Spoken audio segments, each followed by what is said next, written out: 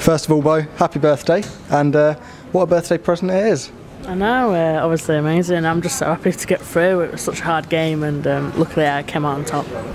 Going into that, what were your expectations? Did you expect a tough game against Eileen? Well, I knew that Eileen's obviously an amazing player. She's so fast, and once she gets them in, then from there it's obviously all right for her. But yeah, I knew it was coming. I prepared myself for that last set, so I'm happy I just pulled through.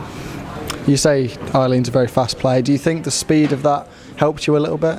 I think I got caught up in it a little bit. Obviously, she's just so fast, and I was just like, "God, what's happening?" But yeah, I just sort of had a drink and yeah, just sort of hit them doubles. I think my doubles was really good, so yeah, I'm happy, really happy.